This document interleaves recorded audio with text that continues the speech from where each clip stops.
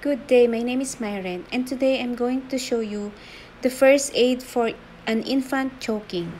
Place your baby face down over your forearm, supporting the head and neck with your hand. Then give 5 good back slaps down and towards the head. If the object does not come out, you will give the baby 5 chest thrusts.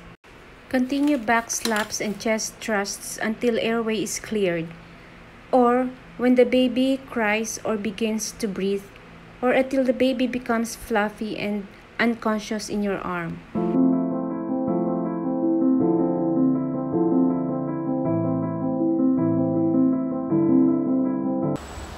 Are you choking? Give up to 5 back blows. Hit them firmly on their back between the shoulder blades.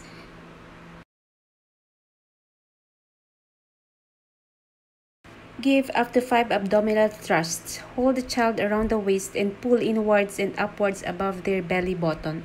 Continue with cycles of back blows and abdominal thrusts until the blockage dislodges. If you see a person choking, encourage them to cough.